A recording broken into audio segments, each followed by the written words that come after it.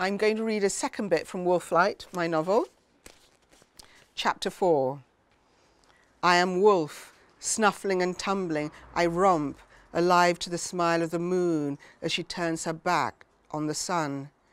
The crescent fades, the glow blooms, and I yelp.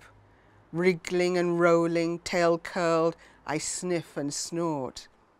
A plume of steam swirls from my nostrils, and I sneeze as wind shrieks over the giant's mouth.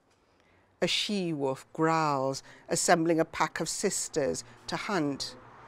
Wait for me, I want to tell them, but no matter how hard I strive, I can't shape words on my tongue. Instead, I whine, excited at the scent of deer drifting from below. I want to run with the pack, but with the wobbly legs of a whelp, I don't have the strength to bound and tack as I should. I grizzle, warm my nose with a flick of my tail, raise my head to howl, but the sound I make, the yap snap of a pup, sets the she-wolves baying. I wait in the warmth of the den, sniffing for clues as to what lies ahead. I am wolf, and one day soon I shall run with my pack.